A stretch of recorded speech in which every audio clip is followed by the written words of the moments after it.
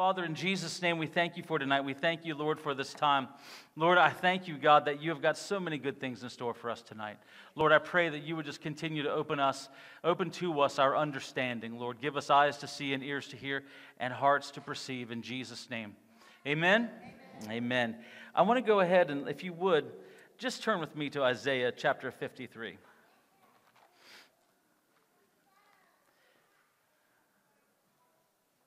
Isaiah 53. Caleb is the young man that was playing the young man that was being tempted and having everything happen. And years ago, Adam did the same skit. And at the end of it, by the time the weekend was over, if I remember right, there was all kinds of bumps and bruises and all kinds of things that went on for Adam. So we're going to pray for Caleb that he just continues to stay healthy. Amen? Because those chains get to pinching just a little bit. Isaiah 53. Now we know that this is a time where we begin to talk about what happened on Good Friday, what happened when Jesus went to the cross. And the reason we wanted to show you the fact of literally before Jesus, what took place was there was principalities and powers, spiritual hosts of wickedness in heavenly places that literally were in a place where they could do whatever they wanted to. But Jesus came and stripped them of all that power. He stripped them of everything. It says here in Isaiah 53, it says, "Who has believed our report, and to whom has the arm of the Lord been revealed? He shall grow up before him as a tender plant, as a root out of dry ground. He has no form or comeliness, and when we see him, there is no beauty that we should esteem, that we should desire him. He was despised and rejected by men, a man of sorrows, acquainted with grief, and we hid, as it were, our faces from him. He was despised, and we did not esteem him. Surely he has borne our griefs and carried our sorrows.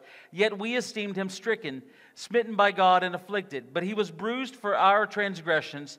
But he was wounded for our transgressions. He was bruised for our iniquities. The chastisement for our peace was upon him, and by his stripes we are healed. All we like sheep have gone astray. We have turned every one to his own way, and the Lord laid on him the iniquity of us all. He was oppressed and he was afflicted, yet he opened not his mouth. He was led as a lamb to the slaughter, and as a sheep before its shears is silent, he opened not his mouth. He was taken from prison and from judgment, and who will declare his generation? For he was cut off from the land of the living. For the transgressions of my people he was stricken, and they made his grave with the wicked, but with the rich at his death, because he had done no violence, nor was any deceit in his mouth. Yet it pleased the Lord to bruise him. He has put him to grief when you made his soul an offering for sin. He shall see his seed. He shall prolong his days, and the pleasure of the Lord shall prosper in his hand. He shall see the labor of his soul and be satisfied. By his knowledge, my righteous servant shall justify many, for he shall bear their iniquities. Therefore, I will divide him a portion with the great.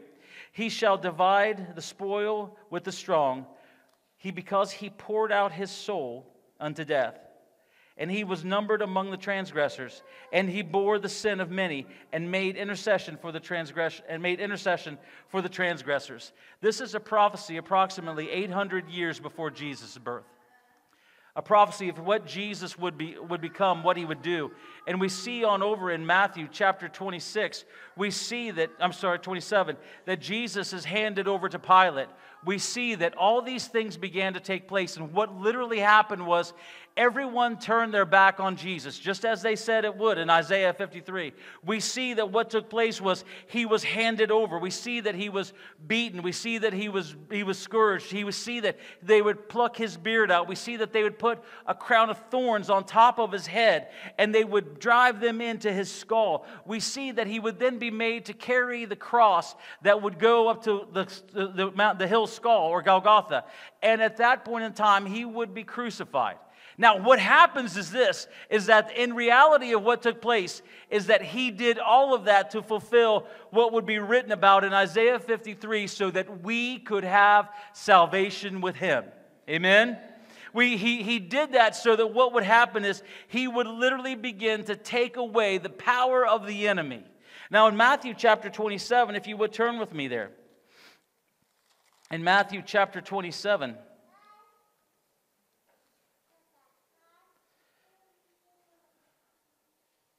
we see that Jesus is upon the cross, and we see that they've now nailed upon him. This is Jesus, King of the Jews. And in verse 45, Matthew 27, verse 45, it says, "Now the 6th hour until the 9th hour, there was darkness all over the land. And the 9th hour, Jesus cried out with a loud voice, saying, Eli, Eli, lama sabachthani? That is, my God, why have you forsaken me?" Some of those stood there, and when they heard this, they said, "This man is calling to Elijah." Immediately one of them ran and took a sponge and filled it with sour wine and put it on a reed and offered it to him as a drink. The rest said, "Let him alone. Let us see if Elijah will come and save him." And Jesus cried out again with a loud voice and yielded up his spirit. Then behold, the veil of the temple was torn in two from top to bottom.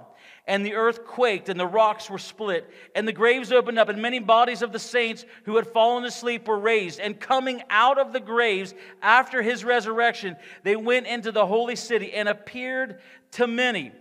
And when the centurion and those who were with him were guarding Jesus saw the earthquake, the things that had happened, they feared greatly, saying, "Truly, this was the Son of God." Now, what happened we see here is that the veil was rent. The veil was torn from top to bottom. Why? Because man couldn't tear it from the bottom to top. God had to do it himself, so he had to tear from top to bottom. He was coming and he was making a way for us to have the relationship with him.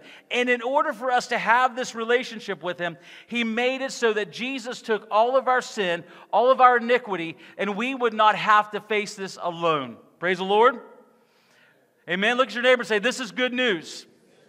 See, what happens is when you understand that he's given us a way so that we can have a relationship with him, and he's given us victory over the enemy, then what you begin to understand is that I now no longer have to stay in that place of fear. I now no longer have to stay in that place of rejection. I now no longer have to stay in that place of addiction to drugs or alcohol or lust or whatever it may be. I now no longer have to be bombarded with these thoughts of suicide. I now no longer have to be in that place where I'm constantly feeling rejected, because even though my mother and father would reject me, Jesus will still accept me.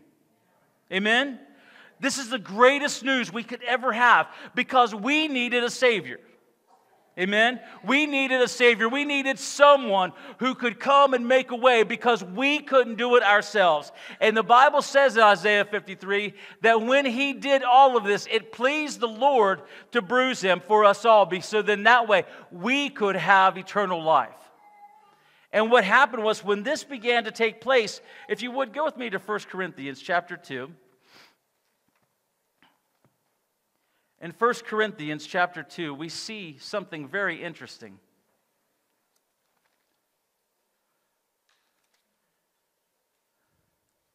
I'm amazed when I hear people say, "Well, it's just Resurrection Weekend." No.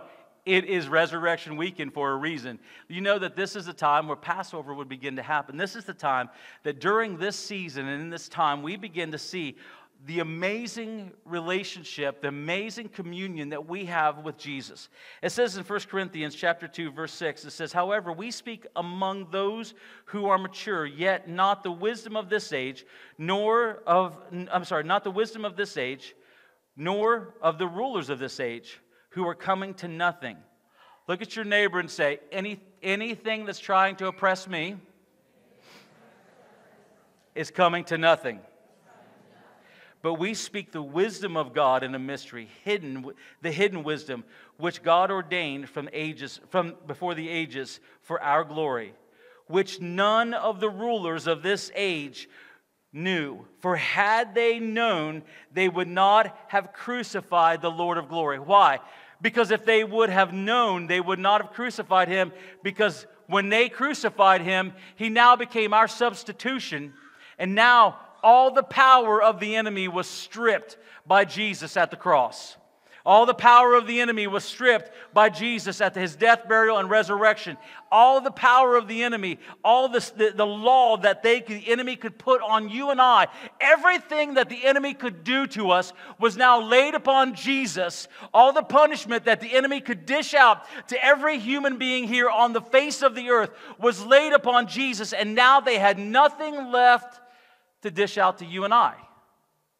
So that means they were stripped of their power.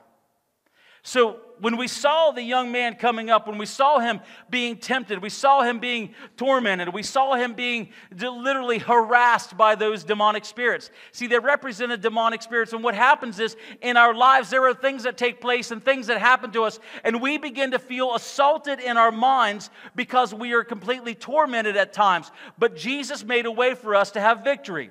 And when we have the victory, we can call on His name, and the Lord will answer mightily. Can you say amen? Look at your neighbor and say, all you have to do is call on His name. When you call on His name, there's power that's released. And that power, at that point in time, makes the enemy subject to whatever you say. It has to leave in Jesus' name. So when we do that, we understand that there's power that's given to the church, and the church should then walk in it. See, folks, I want to tell you tonight, the reason we celebrate Good Friday is because it was us that should have been on that cross. It was us that should have been the ones to die. Has anyone in here made it perfect in the past year? Didn't think so. I haven't. None of us have. Why am I saying that? Because that just proves to me we need Jesus.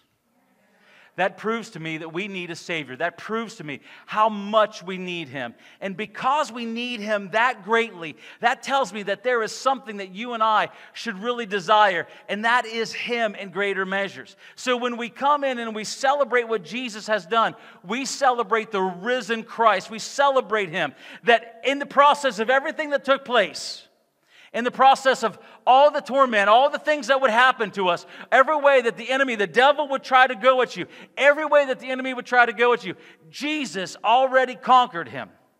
So you don't have to put up with it anymore. Amen? Look at your neighbor and say, you don't have to put up with it anymore. See, the name of Jesus is above every name. So when He said, Eli, Eli, Eli, Eli, Eli, lama sabachthani, He literally at that point in time was saying, my God, why have you forsaken me? Because at that point in time, he had never known the separation of the Father. But see, he was separated from the Father so that we wouldn't have to be. This is good news. Amen? And because it's good news, we should understand that because of the good news of the gospel of Jesus Christ, we have now been bought with a price. That price was His blood. Everything that was ever needed for us to have salvation was laid upon Jesus at the cross. And at the cross, we see that that was our substitution, and He is our victory. Can you say amen? He's our victory. And because He's our victory, folks, we should rejoice in the fact that He is alive. He is not dead, but He is alive. That is why we would speak the name of Jesus over our family. That is why, if you have loved ones that you're believing for, that's why you speak the name of Jesus over them. That's why you begin to tell them about Jesus. That's why, folks, we just go ahead and speak the name of Jesus over them. There are times where anybody have family members that begin to go opposite directions you think they should. Like they're rock bottom and they think they should go up, but they go sideways. Anybody ever have that besides me? I have family members. I was one of the family members who went sideways. I was like, hey, check this out. This goes this way, this for a while. Right? Anybody ever have that besides me? You're at rock bottom and you realize, man, this thing's, we got a long ways to go. We don't think to look up. But the reality is this, is that I have family members that are like that. And when we see that there are family members, our family members, folks, when we speak the name of Jesus over them, we are speaking salvation, we are speaking hope, we're speaking redemption, we're speaking restoration. We're not just saying an empty name. His name is alive. His name is the only name given under heaven by which men must be saved. So at His name, every knee will bow in heaven and on earth and beneath the earth. At His name, we will find salvation. At His name, we find victory. At His name, we find deliverance. At His name, we find freedom. And that's why we're here tonight, just to celebrate the freedom that we have in Him. Amen? And as we do, folks, there is so much more that God wants to give us, and He wants to restore to us everything that the enemy had taken.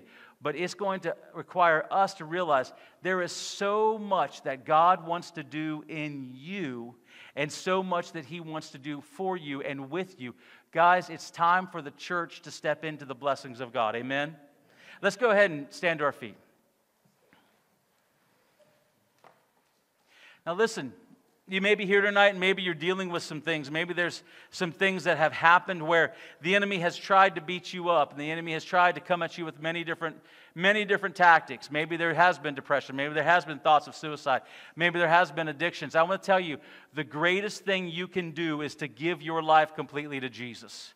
There's no greater thing that you can do. There's no greater decision that could ever be made on the face of the earth than to give your life completely to Jesus, that at the name of Jesus, we would receive salvation. The Bible says if you confess with your mouth and believe in your heart that Jesus Christ is Lord, you will be saved.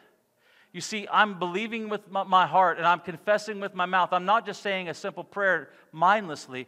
I'm believing and I'm confessing and knowing Jesus is my Lord. I don't know about you, but I realized one day I need a Savior.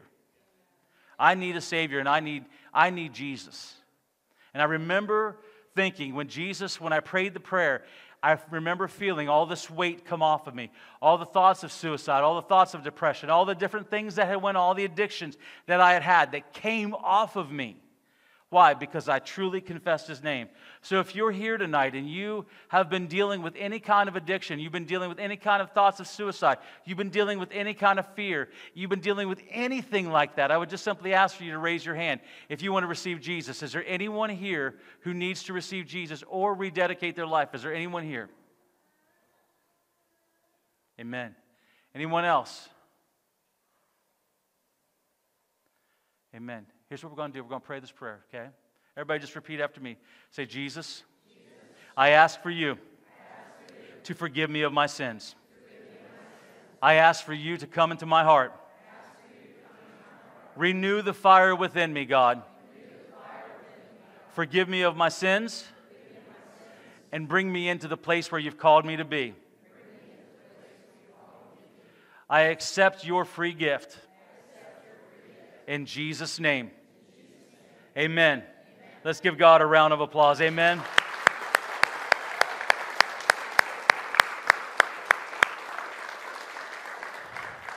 Amen. Well, let's pray. Father, we thank you so much tonight. God, we thank you for everything that you've done, for everything that you've continued to do, and how you've showed yourself strong. Father, I pray right now in the name of Jesus, Lord, as we go, Lord, we celebrate that you became our substitution. We are so thankful for the substitution for your life, Jesus. We are so thankful, Jesus, for all that you have done for us. We are so thankful, God, and for every aspect of our relationship with you. And God, we ask for you just to take us into that deeper place. Father, we look forward to Sunday. We look forward to all that you're going to do. And we say, Lord, have your way. I pray your blessings upon everyone here tonight, those watching by way of live stream. God, may you just continue to be exalted in our lives. In Jesus' name, amen. Amen. God bless you. Have a wonderful, wonderful night. You are dismissed. Hey everyone, thank you so much for tuning in with us. I pray that this message today has encouraged you. I pray that it's challenged you, uplifted you. I pray that you came away from this message and this encounter with God knowing that you have literally stepped into a place where you have heard the heartbeat of God and through everything. Now, in this time, I want to talk to you. Maybe you don't have a relationship with Jesus Christ, or your relationship is not where it needs to be. Maybe you've walked with God at one point in time and you're no longer walking with Him. Or maybe you say that you're a Christian, but deep down inside, you know there's compromise in your heart. If that is you, I want you to go ahead and pray this prayer with me so that what can happen is we can talk to each other again when we see each other, either in the church or in heaven. So let's go ahead and pray. Just repeat after me. Father, in Jesus' name, I thank you for your Son's blood. I thank you for the life of Jesus and for his resurrection. I ask you to forgive me of my sins. I repent of them now, and I ask for you to wipe me clean by your blood. Come into my heart. I receive your salvation, and I receive you as my Lord and as my Savior. I walk away from my old life, and I walk into my new life. Thank you, Lord. I am born again. In Jesus' name. Now listen, if you prayed that prayer, you are now born again. What I would ask for you to do is I would ask for you to contact the ministry, contact the church, and let us get you some free material so that you can begin to receive discipleship. See, it's not enough just to pray a prayer. We want you to be discipled. Jesus said, make disciples of all men. So what we want to do is we want to help you in your walk. We want to help you to where you're being able to be discipled and you're being able to walk with Jesus on a daily basis. So thank you so much. God bless you.